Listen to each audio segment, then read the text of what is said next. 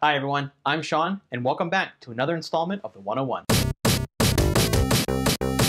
So in this episode, we're going to continue talking about different malware types. And today, we're going to talk about probably the most dangerous type out there, rootkits. Now I know, that's a bold statement, especially when certain types of malware that we've already discussed have infected millions of machines worldwide and caused billions of dollars in damages. And so to understand why, today we ask, what makes a rootkit so dangerous? So a few episodes back, we quickly defined rootkits, stating that rootkits are designed to dig deep in order to gain administrative access, either by attacking known vulnerabilities that enable privilege escalation, or by tricking an unsuspecting victim into giving it up. But today, we're going to expand that definition, because getting root access is just the beginning of what a rootkit is designed to do. Rootkits are dangerous because they obtain administrator or root access in order to modify the victim machine so it can persist without detection. These modifications include, but are not limited to, establishing a secure backdoor for remote access, changing system configurations to hide its activities, and altering endpoint protection software to ignore its presence. So as we started to talk about last week, modern malware types are not as black and white as we might think. In reality, these different types of malware are more like building blocks,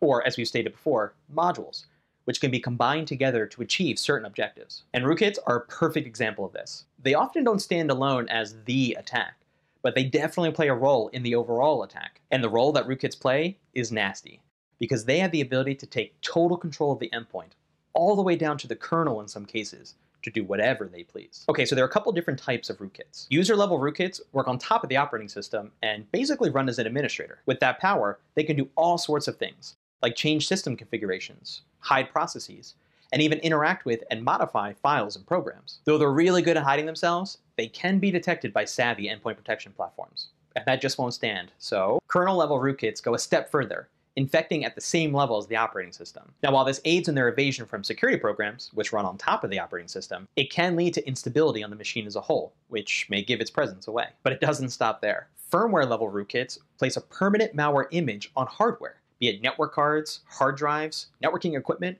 even system BIOS. And virtual-level rootkits, which infect the hypervisor of a virtual environment, well, they're more proof of concept than real-world threat today, but their eventuality is a chilling prospect for security folks everywhere. Now, it's important to note that the level of control that rootkits have makes their evasion techniques unique relative to other types of malware. Malware's pretty good at masking itself, whether it's changing its extension or packing its code, but rootkits, they don't have to mask themselves from the scanners or analyses of these endpoint protection platforms.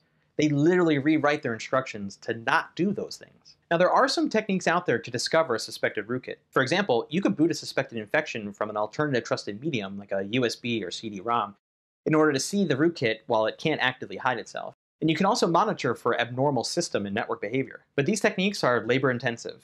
They require a keen, watchful eye, and unfortunately are not well suited for the average user. Okay, so what did we learn today? Rootkits are so dangerous because of their ability to obtain the highest privileges possible in order to modify the machine that they infect. In doing so, they can literally tell endpoint defenses like traditional AV to not look for them, while also masking their activities from watchful human eyes. It's this set of actions that have made rootkits a cornerstone in modern malware use.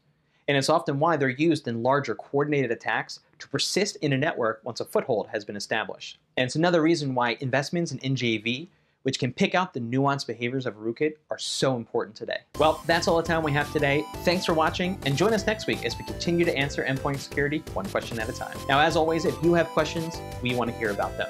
You should tweet us at carbonblack_inc and use the hashtag the101. Or you can email us at the101@carbonblack.com. I'm Sean. Thanks for tuning in, and we'll see you next week.